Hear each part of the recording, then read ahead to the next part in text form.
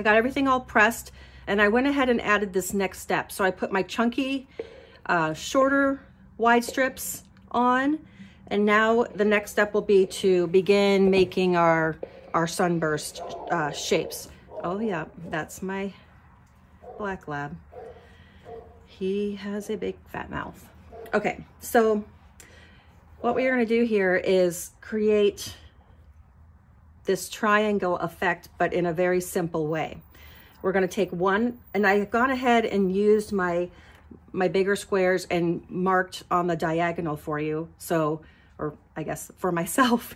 So the important thing here, and I notate this in the in directions, when we lay this down, it's gonna need to come down and be making this starburst shape. So I always like to just look at it, think about it, fold it, say, yep, that's correct. Because if you put it on here and then you think you're right and you trim your edge when you're done, now you need another strip because it went on wrong. So this one obviously lays here, and when I'm done, I'll be cutting the seam allowance and ironing it open, and that's gonna work out great.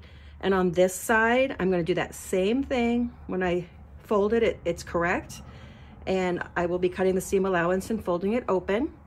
And then I'm using my matching fabrics. So these fabrics are matching, and these fabrics are matching. So I just randomly laid that down. Now fold it open, fold it on my line where I ironed.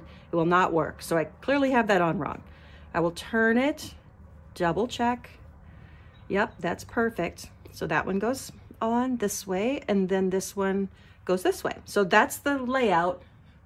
Okay, I'm sure you guys are loving that this is a little short. That's the layout for the next step. I'm gonna go ahead and iron on all my lines, and then I'm going to trim my seam allowance, and I will be back to show you that result.